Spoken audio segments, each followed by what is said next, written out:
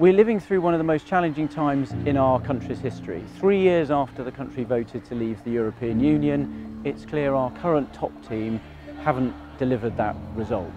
Our country needs leadership. It needs someone who can take the right and often difficult decisions, not just the easy ones.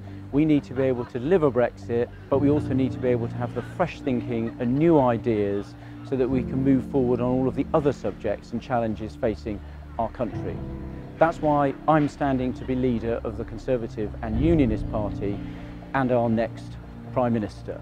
Now look, I'm the underdog in this race, but it's often the underdog that has the strongest fighting spirit, and it's that fighting spirit in these challenging times that our country needs.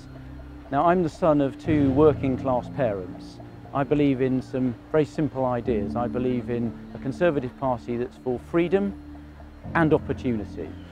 Freedom to live your life the way you want and to have the rewards for hard work and the chances for every child to meet their potential and have the best opportunities to succeed in life.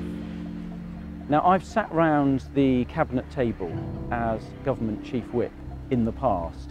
I know how to work with my colleagues and I know how to get things done. So I know how we can deliver Brexit, how we can move on to tackle the other subjects that the country needs to deal with as well, and how we can beat Jeremy Corbyn at the next general election. So let's rise to that challenge. Come with me and together we can build a future that we're proud of.